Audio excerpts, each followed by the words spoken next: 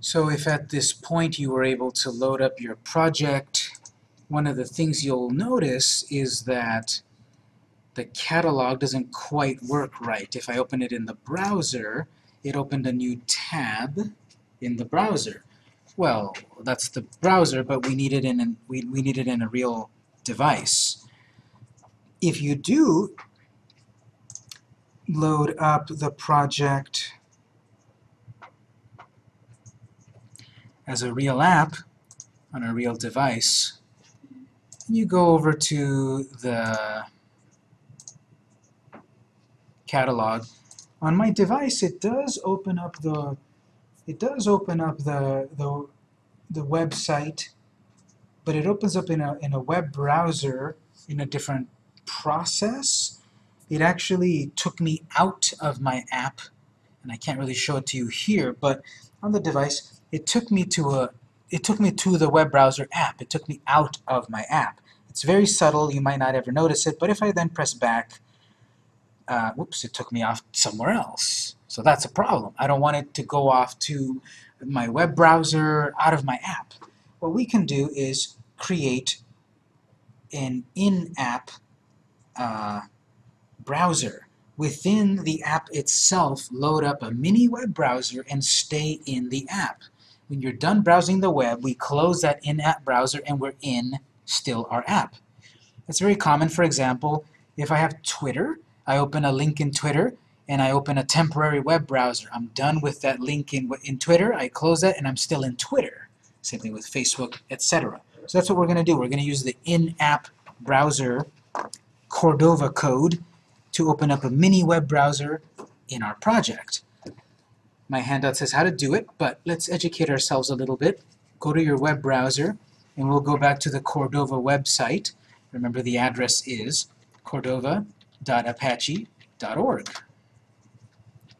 Let's go check out the Apache documentation, because obviously I have here a handout, or I have here all the answers. But if you need to do something on your own, we can get the documentation here. So let's go to cordova.apache.org.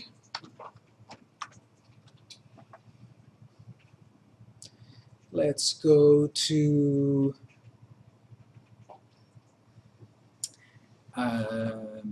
at the button here, documentation, and then on the left, in the section of reference plugin, we're going to have a subsection of Cordova-plugin-in-app browser. It's alphabetical. Let's see, orientation.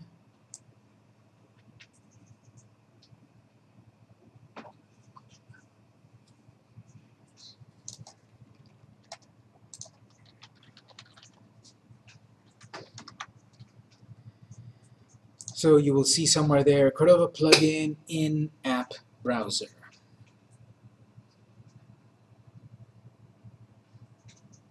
Click on Cordova plugin in-app browser. Alright, so this plugin provides a web browser view that displays when calling cordova.inappbrowser.open. The most basic bit of the code is cordova.inappbrowser.open, and then some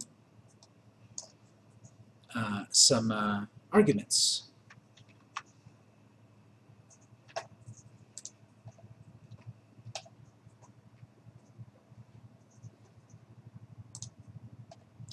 The in-app browser window behaves like a standard web browser, and you can't access Cordova APIs. For this reason, the in-app browser is recommended if you need to load third-party, untrusted content, instead of loading that into the main Cordova web view. The in-app browser is not subject to the whitelist, nor is opening links in the system browser. So, we can open, HTML is very powerful nowadays in that it can access resources all over the internet. You can have a complex JavaScript file on a server where all of your users from all over the world are connecting to that JavaScript file doing what it needs to do. And then that JavaScript sends it back to your browser. Well, the problem with that, if a hacker figures out that all of your users are connecting to a certain JavaScript file, then their attack is going to be getting into that JavaScript file, getting into your server. And then that'll compromise your app, everyone's app of yours. So here, we have the ability to load untrusted or external content in a web view that doesn't affect the device. It's sandboxed in the web browser. So whatever's happening in there will not break out of that container to affect the device. Technically, what we're writing and creating in this Cordova project could mess with other aspects of the device.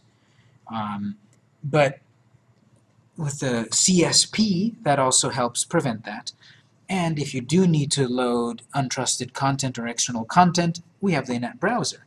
That's what we're going to do here. We're going to load up the college's catalog of classes.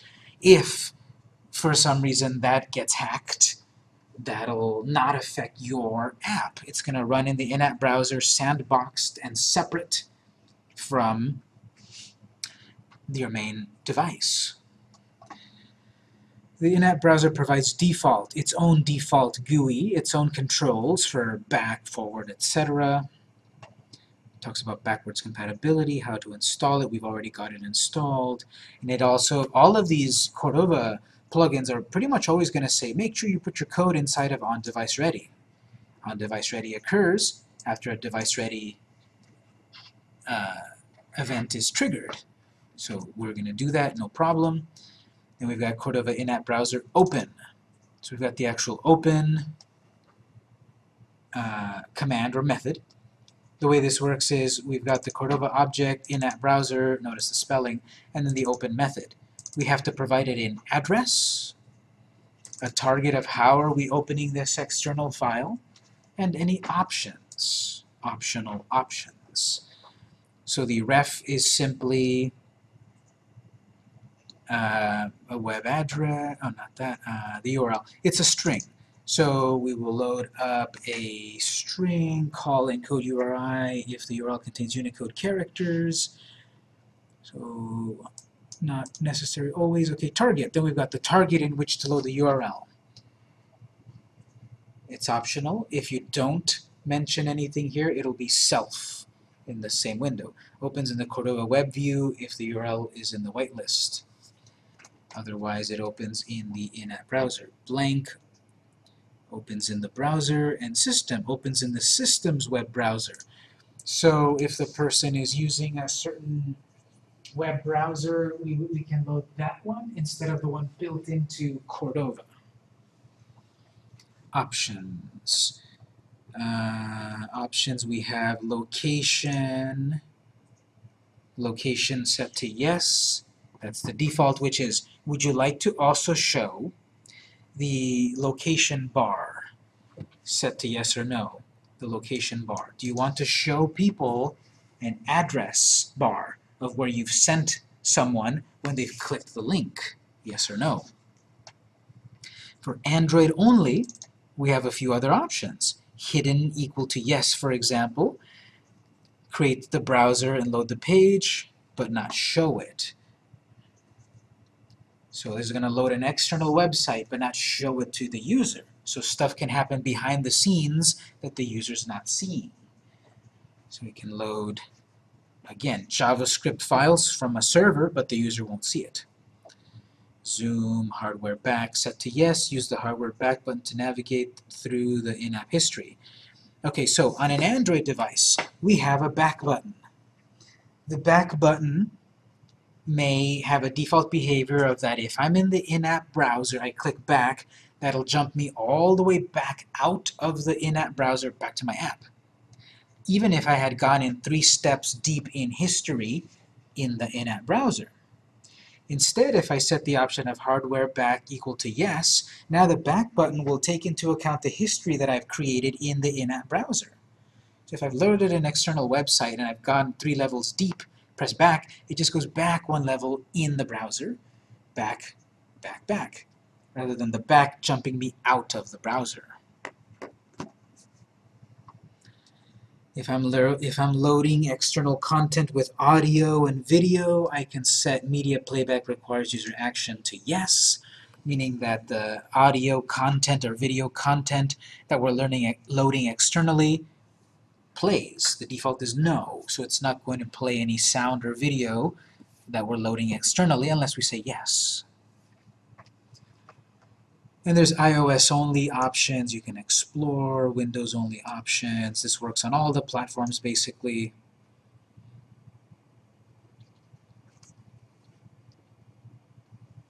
There's some quirks in Firefox, in Windows. If we're doing it in the browser, there's some quirks. There's event listeners, successful load, or failures. So all of that, more complexity. In our case, the way that we need to use it is, on the art screen, there's a button to open the catalog. So we can set our code up very directly. When we click that button, open that website in a browser. We may want to open more than one website in the in-app browser. So we're going to create a more generic function that we can reuse multiple times. It's often better to create an algorithm to write code that we can reuse. Rather than rewriting code many times, if we figure out the right algorithm, the right code, we just reuse the code. That's what my handout says. So what we're going to do is write some JavaScript, edit up our HTML a little bit, so that then we're able to open an external website. Let's do it backwards first. Let's write the HTML first. So number 3 here.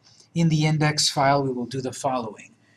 Where we have the link to the college's website, we are going to replace href equals website. We're going to replace that with a simple dummy link. And instead, we're going to add something new, data-URL. We'll explain that in a moment. And in that data element, attribute, we're going to add the website. We're also going to add a class to that button. We've been adding IDs to buttons most of the time. This one button runs this one code. An ID can only be used once. Well, I want any button throughout my whole project that is a web address to open in the in-app browser. So using a class will allow me to apply this JavaScript code to any button I click on throughout my whole project. And we'll see what then we write in JavaScript to mean this button that I clicked goes to that website. So I'm going to move this over here. In Notepad, let's open the index.html.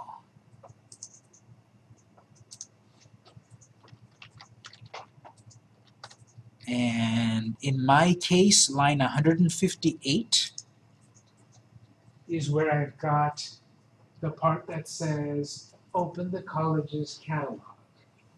So somewhere around line 153. Somewhere on line 153, I have a href, target blank, rel external, data role button, data icon, catalog. There's the button that will open the external link. Let's change, well, let's leave href alone for the moment, and before href, I'll write href again, so that this will save us a little bit of typing. Href to a dummy link doesn't go anywhere, but it behaves like a link. I have the old href. And HTML5 gives us the ability to have data dash something. Data role, data icon, data add back button true. So data dash whatever is not jQuery mobile. It's HTML5. Data dash something lets us store some attribute, some bit of data, attach it to some HTML element. We can make these up. The jQuery mobile team made up data role. They made up data icon. They made up data add back button true. So we're going to make up one here. Instead of href, it'll be data-URL. That does not exist in jQuery Mobile. And the reason data role works and data icon works is because the jQuery Mobile specification gives that a meaning. Inside the jQuery JS file, jQuery Mobile JS file, it gives meaning to data role. It gives meaning to data icon. We've invented data URL. We will give it meaning in our JavaScript.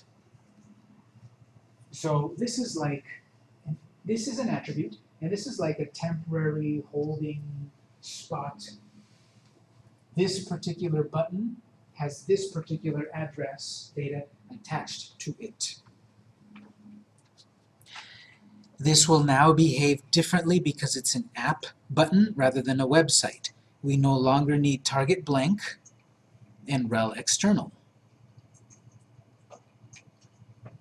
Target blank was for a website. This is not a website anymore, it's an app. Rel external is for a website. This is not a website anymore. We still got data role button because it's jQuery Mobile, data icon because it's jQuery Mobile, and we've invented data URL. We've encoded a little bit of data to this link, this address. So confirm that your code looks like mine. We're going to save the index file, and then in the, one more thing, class. We need to know that we're clicking this button to launch this website. My handout further was saying, okay, replace href with pound and then add data URL, the website, check. Add class btn URL. It's a class or an ID, so it's the last item. I like to add a class or ID as the very last item and the last attribute of any element. btn URL. So now this has an identifier. I've been saying over and over, we need a unique identifier. Well, this to some degree is unique, but because it's a class, it can be used multiple times for any button. One more button, 100 more buttons in my project. I can attach this class to 99 more buttons. We will see via JavaScript. How does it know it's this button with this address? JavaScript will let us choose this one. All right. So we've got the data URL and the class. Notice my spelling. And I'm going to copy that because I'm going to forget how I spelled it in 2 seconds. Copy that. And now we need to open our Codica.js file.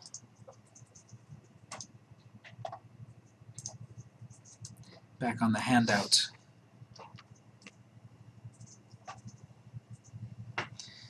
Edit Codica.js, and inside the device ready function. So because this is Cordova code, it must be on the on-device ready function. We're going to create a jQuery mobile selector, class btn URL.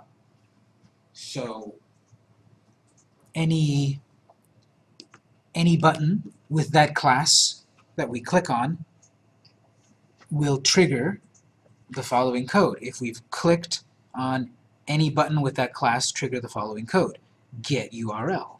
We're going to define get URL, of course. But notice we're passing also the argument of $sign this. $sign means jQuery. So we're passing the object, the particular object we clicked on. $this means this object, this button that I clicked on. Pass it into the get URL function. We're passing the data in. So any button that we click on, its attributes as an object will be passed into get URL. Then we say cordova.inappbrowser.open, and there's a spot there for us to type an address. That could have been an address that we wrote of swccd.edu. But that address is encoded in the data URL attribute of that button. So the particular button that we clicked on, this button that we clicked on, it has a, this is query right here. It has a data attribute of data URL. Whatever's being saved in data URL, use it as the web address. That's what all of this is saying. Whatever we saved into data URL, use it. So if we had a completely different button on a completely different screen, all we would need to do to that button is add another data URL equals and a completely different address. And the JavaScript here will know which button you mean and which address you mean. Comma blank, because we want it to open in a new in-app browser instance. Location equal to yes. We want to show the address bar. That can be put to yes, no, etc. And then that closes the function. So, in our JavaScript, anywhere inside of getName, anywhere inside of onDeviceReady, we need to do this. So I'll just add it at the end, before the end of onDeviceReady. In my case, it's line 51. $symbol, that's our jQuery to select an element in the HTML document. In quotes, it's the .btn URL. Anything that has a class of btn URL, let's select it.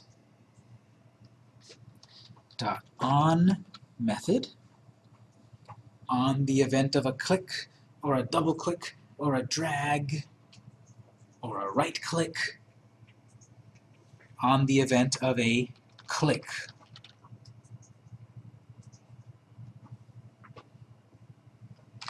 Comma, run a function. So function, that's the syntax right there.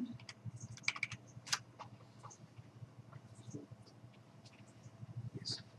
On DeviceReady, put all these functions on pause, on zoom, on show.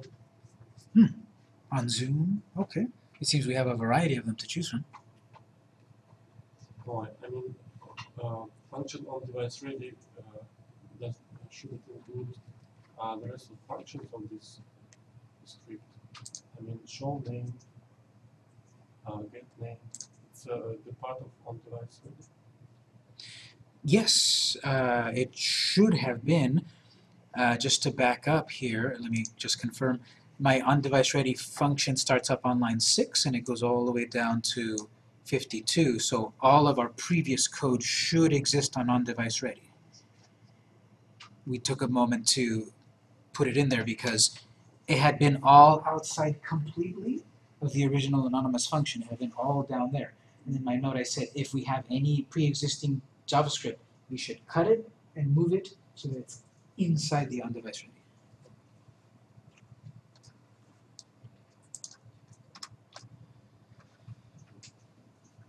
So on this particular button function, I put get URL. Maybe we should call it load URL, whatever we want.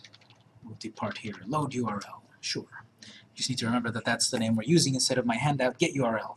But again, we could call this anything. We could call this kitty cat, and it'll work as long as we're consistent. We're saying when we click any button, let's launch load URL.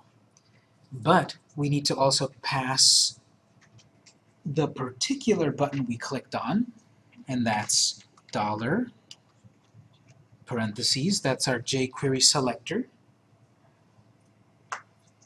no quotes, this object that we've clicked on, select it, the jQuery selector, $ parentheses, select it, whatever button that has that class, select it, pass it into load URL.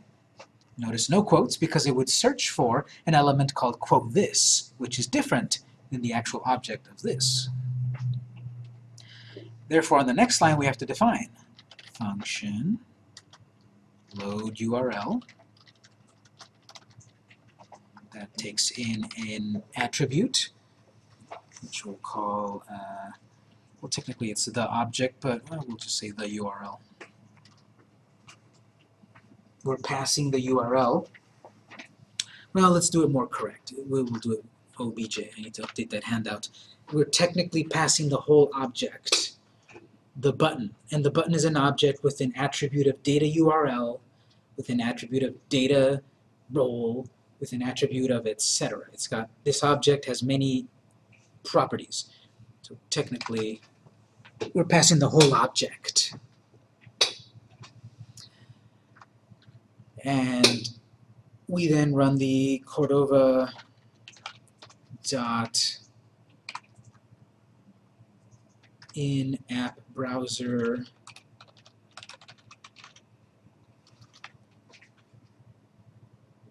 property dot open method.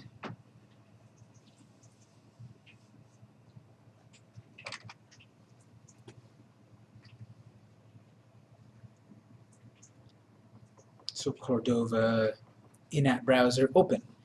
And the plain way is simply in quotes. We would have then a website here.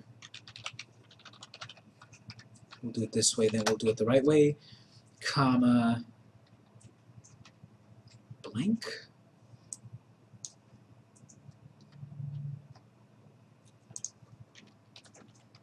Underscore blank, comma, location equals yes.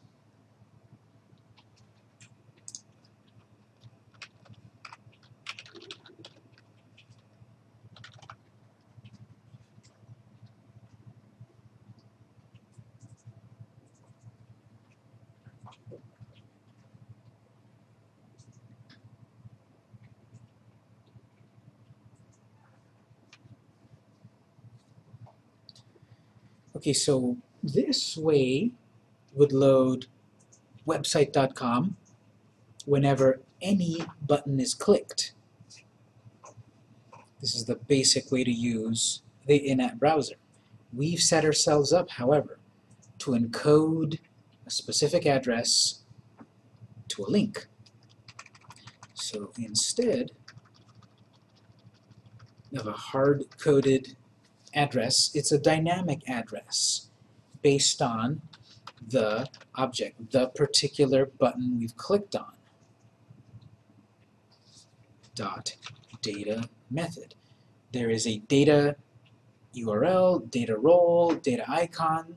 There's a bunch of data attributes attached to that object. See that right there. That object, that link has data URL, data role, data icon. So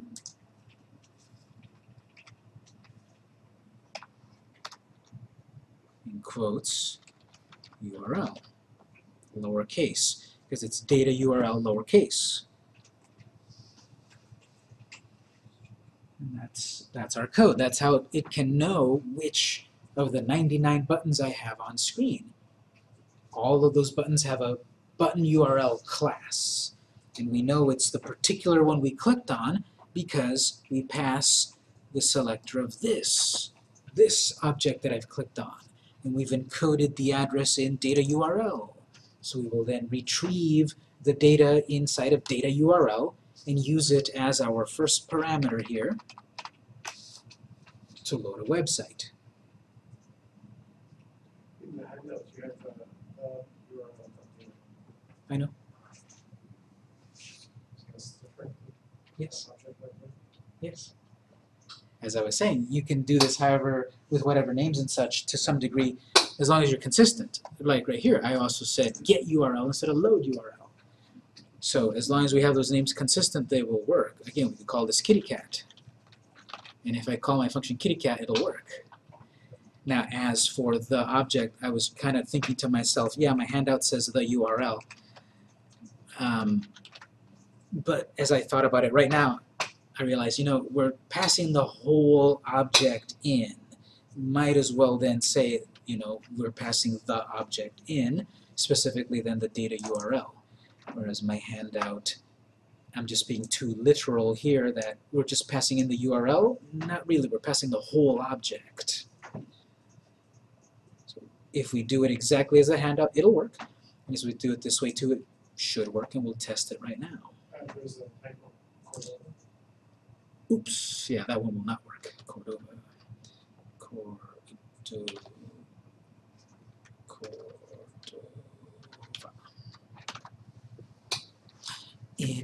browser.open. Okay, that all seems to be correct. If I had that mistake, I would have seen it in the console, but good thing we caught it here.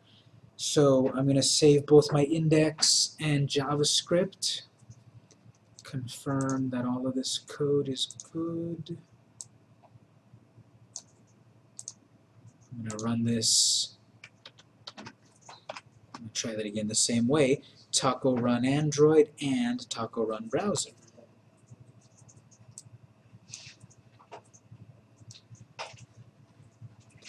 When I load it up on my device, I'm also going to load it up. I'm going to get used to also loading it up in the Chrome Dev Tools.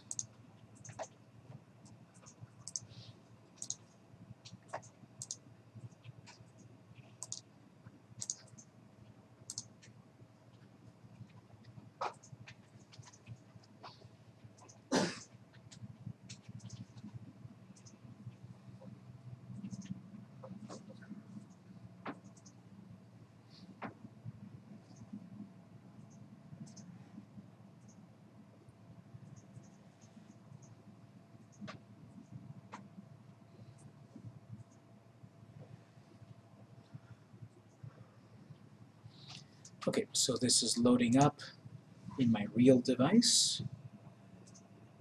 Go to Art Screen. You won't see it in Chrome exactly, but then I will click on Catalog, and on my real device, it opened up in the in-app browser. It looks different. It's still in the app. The little browser at the top is simplified. It didn't go completely over to Google Chrome. And oh, here it loaded up over there, but that's okay. And then so I can kind of browse around over on the college's website. That's got its own back and forward button built in. I can X to close that, and I'm still in my app.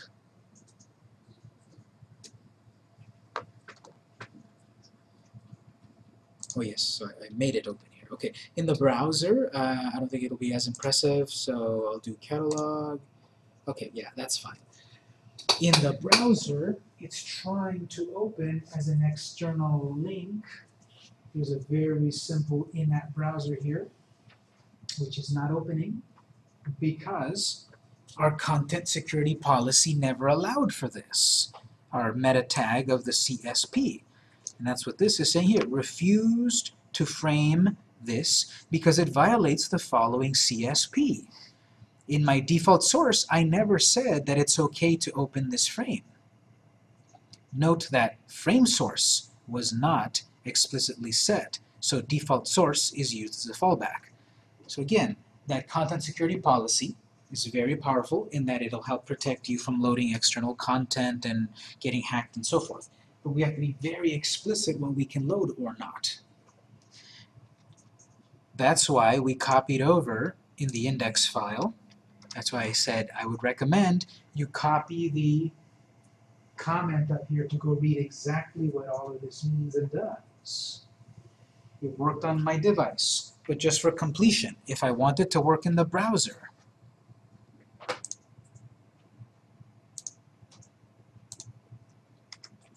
I need to declare that frame source, the source of frames, what is valid for me to open in a frame, which is, I guess, their way of calling the in-app browser. So to my content security policy, or to the frame, I need to add that link. I'll do it this way. So this is optional. You can do this if you'd like, but again, the meta content security policy way back on line 9 of the index file. There's content, and it's not very well delineated. There's default source, we are allowed self, we are allowed data, we are allowed gap, we are allowed this address, we are allowed unsafe eval, semicolon. So all of that declares default elements, semicolon. Then there's a section of style. So we are allowed self style sheets and inline style sheets, semicolon.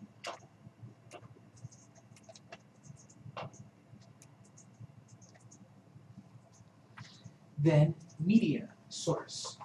Wildcard of an asterisk, everything. We're allowed all media. Never here did I say we're allowed to open frames.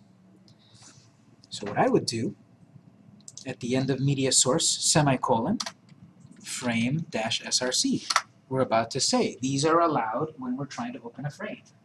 And again, I wish that they had written this, or maybe it's not possible. I wish the standard would look something like this. Don't write this. Frame source, colon, blah, blah, blah, comma, blah, blah, blah, comma, semicolon. I wish that's how it was. But as we're seeing, there is no comma, there's no colon there, and no commas. It's like this. Default source, item 1, item 2, item 3, item 4. No commas in between them, no colon, like we're used to with properties and values. Not until the semicolon does that end that statement. So for me, right here, I'm doing frame source. Now I'm saying, what can I load in a frame? Well, I'm trying to load that web address. So notice we just type in a web address, no quotes or anything. And in our case, we're trying to load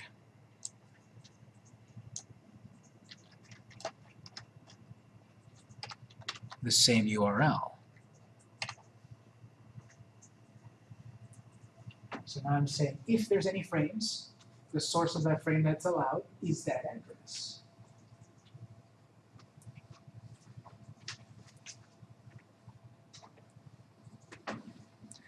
Let me check that. So I'm going to save that. I'm going to run it in the browser. Only in the browser am I getting this explicit problem. So I'll save and run in the browser.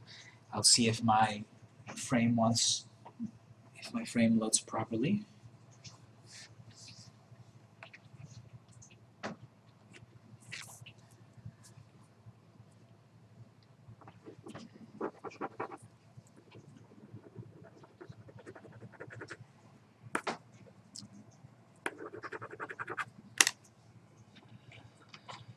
Let's see, so in Taco, I will just run taco run browser.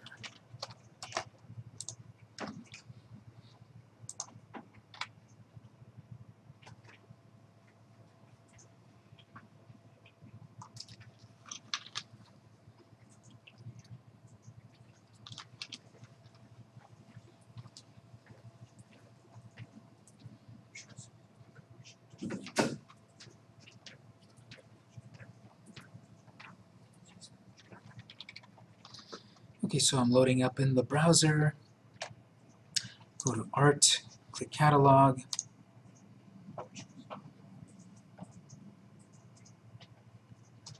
Refuse to display that because in a frame, because it set X frame options to same origin.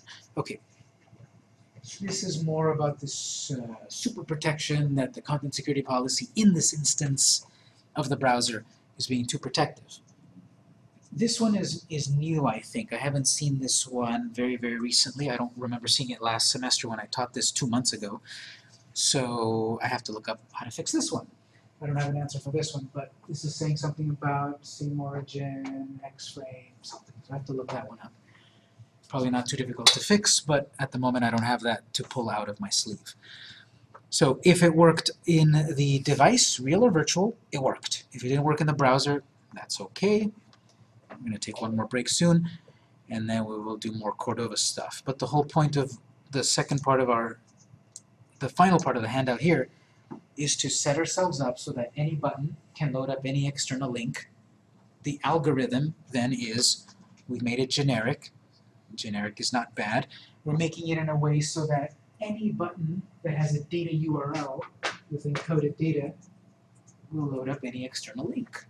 Rather than hard coding that the class catalog button opens the class catalog link, we made it generic. Any button can open any link as long as it's got a data URL. I'm going to take a break here. If you'd like to, maybe go back and set location to no. See the difference there. So we'll take a break, then we'll do more Cordova. It's 8:26. We'll be back at 8:36.